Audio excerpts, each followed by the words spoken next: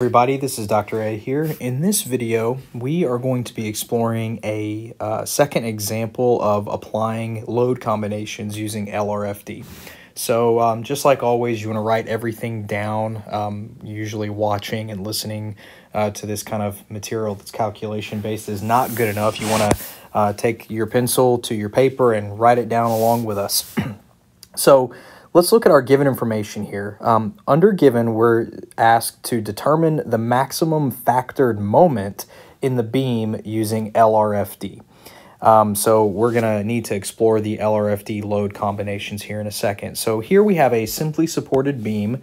We have a pin on the left side, which we can just label as A, and we have a roller on the right side, which we can label as B. And we see that we have a dead load, which is a point load of 2 kips 3 feet away from A, and then we have another point load that's a live load. Notice the subscript L for live load.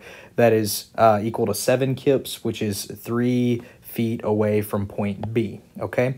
So the first thing we want to do under solution is we want to see if we can list out our applicable LRFD load combinations. So in order to do this, I'm going to refer to ASCE 716, and you could maybe refer to another source to find these LRFD load combinations. They're pretty much all summarized in several different codes and standards. ASCE 716 is what I'm specifically looking at, but the same ones can be found in the International Building Code, textbooks, so on and so forth. So again, I'm just referring to ASCE 716. So load combination 1 that may be applicable is going to be 1.4 times a dead load effect. And load combination 2 may be applicable. That's going to be equal to 1.2 times a dead load effect plus 1.6 times a live load effect. Now, of the basic load combinations, these are really the only two that could be applicable to us. If you look at your basic load combinations for strength design or for LRFD, none of the others would govern whenever you just have a dead load and a live load. So we're going to explore both of these as we move forward. So we're going to look at each one of these effects, the load effects on this beam separately. So we're going to do a dead load analysis first, and then we're going to do a live load analysis after that. So let's start with our dead load analysis, okay? So we're going to say dead load analysis. And so what we're going to do is we're going to look at this beam only subjected to the dead load. And so kind of drawing this out, we have 3 feet and 9 feet here. And I'm going to use this little sketch right here also as my free body diagram. So I have an AY, and then of course I know my AX is 0 here because I have nothing in the that has a horizontal component. And then I have a BY here. And then we have our, what was it? It was a 2 kips load 3 feet away from A, okay? And so this is a simple enough scenario, just from basic statics. You can see that by summing the moments about point B equaling 0, you can show your work here, but you should end up with, negative AY times 12 feet plus 2 kips times 9 feet equals 0. And then, of course, AY ends up being 1.5 kips pointing up. And then by summing forces in the y direction equaling 0, we can clearly see that BY is going to be half a kip or 0.5 kips pointing up. So that's a nice little mental refresher on our statics. Now, the problem asks us to find the maximum factored moment in the beam. So again, we're going to look at a dead load analysis first. And what we can do now is from these values, we can sketch the shear and moment diagrams. And so from the moment diagram, we can determine what the maximum dead load moment is. So let's start with our shear force diagram. So this is going to be V sub D for dead.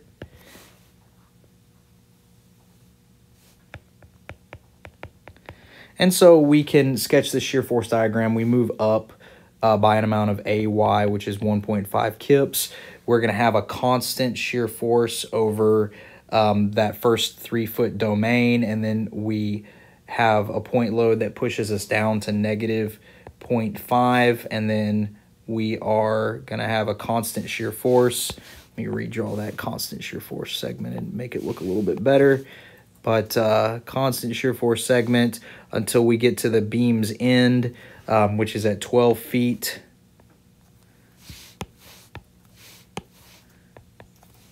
And this is 3 feet. And, of course, this is our shear force diagram.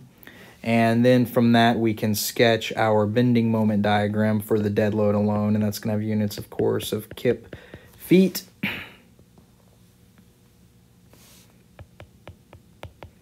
And sketching our moment diagram by finding the change in moment is the area beneath the shear diagram. We can sketch it out like so. Here's that 12-foot mark. And this point right here of maximum dead load moment is 4.5 kip feet. And again, I get the 4.5 by finding the area of this moment diagram. 1.5 times 3 gets me to 4.5, and then I subtract 0.5 times 9, and that closes me off to 0. So this is my dead load moment diagram, okay? And that maximum 4.5 feet occurs at a location of 3 feet away from the support. So we're going to say M dead max is 4.5 kip feet, and that's at a location of X equals 3 feet away from A, all right? Now, in a similar way, we're going to perform a live load analysis, okay? Live load analysis. And here, we're going to do the same kind of thing, but with the live load alone. So again, we've got our simply supported beam. Try to draw it nicely here for you. And we have this live load of 7 kips that is located 3 feet away from the support at B, okay? And then similarly, you know, we can use this diagram as our free body diagram like so. So we see we're kind of repeating this process we saw with the dead load analysis, all right? And then applying equilibrium, I'm gonna, you know, save you the details on that, but applying equilibrium, we will determine that AY equals 1.75 kips pointing up, and then BY is gonna give us 5.25 kips pointing up. And also in a similar way, we can sketch our shear force and bending moment diagrams due to this loading. And that bending moment diagram that we're gonna have here in just a second will give us some information that we need. So our live load shear force diagram is gonna look something like this. And again, I'm going to spare you the details on this because the details of this just goes back to basic statics. So this is 1.75 and 5.25. And then our live load moment diagram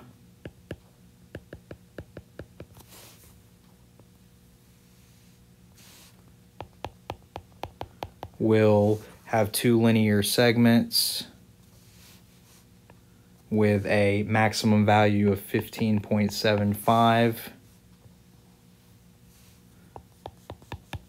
at a location of 9 feet away from A. So we're going to say M live max is 15.75 kip feet at X equals 9 feet. All right. Now, the reason why we're looking at the dead load and the live load separately is because even though they're both point loads, they're not at the same location, okay? The point load for the dead load is at one spot, whereas the point load for that's the live load is at a different location. And so we're going to use this as an opportunity to construct a factored bending moment diagram using superposition. So let's write that down. We're going to say we're going to draw a factored moment diagram or diagrams by parts using superposition. Okay, so this is where we're going to look at our load combinations that we said were applicable to our situation. So let's look at load combo number 1, okay? So load combo 1 applied to a moment is going to be mu equals 1.4 m dead. So what we could do is we can sketch a moment diagram for mu where we take that m dead moment diagram and we factor it up by 40%. So we could do that, or, you know, that's just going to be looking at one moment diagram specifically. So we could just say that that's equal to 1.4 m dead max. And then we know that our maximum dead load was 4.5 kip feet. So we can say 1.4 times 4.5, and that's going to be 6.3 kip feet. So we could do that without showing a moment, an additional moment diagram. Again, all I would be doing is taking my dead load moment diagram from earlier and then basically multiplying this entire thing by 1.4. And so that would give me an mu due to the dead load alone of 1.4 times 4.5 kip feet, which is how I'm getting 6.3 kip feet, okay? But now let's look at load combo 2. Here's where we're gonna draw this factored moment diagram by parts using superposition, okay? So load combo 2 says that we have mu equals 1.2 m dead max plus 1.6 m live max, okay? Or just m dead and m live times their respective point. In fact, let's not put the max there just yet. We'll use that label in just a second. So how do we do this? Well, again, we're gonna factor up each of those previous moment diagrams by their respective load factors. So let's look at this first bending moment diagram. Let's call this one 1.2 m dead, okay? And of course, we still have units of kip feet.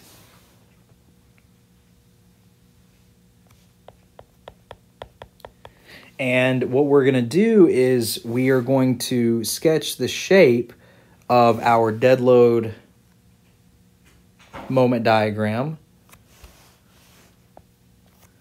And this closes off at 12 feet. And instead of having 4.5 here at the high point, it's 1.2 times 4.5. So that gives us a value of 5.4. Okay, and of course that's at a distance or a location of 3 feet.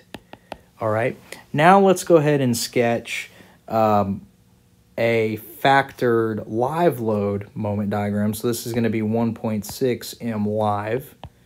Kip feet is our units.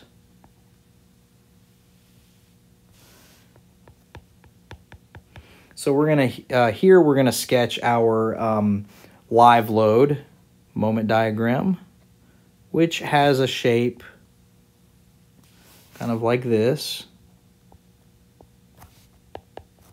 And this high point is going to be the 15.75 we calculated earlier times 1.6. So this is going to be 25.2 kip feet, okay?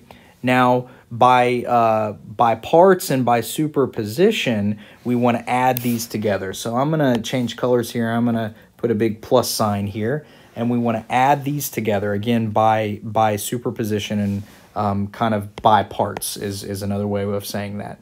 So here we're going to draw another axis here, and we're going to have this is mu. And, of course, mu is 1.2 m dead plus 1.6 m live, all right? And here's our x-axis. And so what we're going to do is we're going to add this 5.4 to the moment diagram value at the 3 foot mark from the 1.6 M live. And then likewise, we're going to do a similar thing here with the points corresponding to the values at the 9 foot mark. Okay. Now, if these moment diagrams are linear segments, and so you could easily, find the slope of these and determine that the value of the moment diagram on 1.2 M dead at the 9 foot mark is 1.8 kip feet. And then the value of the moment diagram on the 1.6 M live at the 3 foot mark is 8.4 kip feet. And so when we superimpose these together, we're going to end up with a moment diagram that looks something like this. We're going to have a value here that is equal to 13.8, and then we're going to have a value over here that is equal to 27, pretty much 27 flat. Okay, let's add those together. 1.8, yeah, 25.2. And we'll connect those together and then move this back down to 12 feet. And so this becomes our MU diagram that accounts for the load factors. Now, again, I'm freehand drawing this. I encourage you to use a straight edge or use a ruler and draw it to scale and make your moment diagrams look a lot nicer than mine do in this video. And remember, these moment diagrams, they're all made of linear segments. So use a straight line or straight edge to draw them. And so from this total MU diagram, we can see that MU is 27 kip feet. And that concludes our video. Thanks for watching.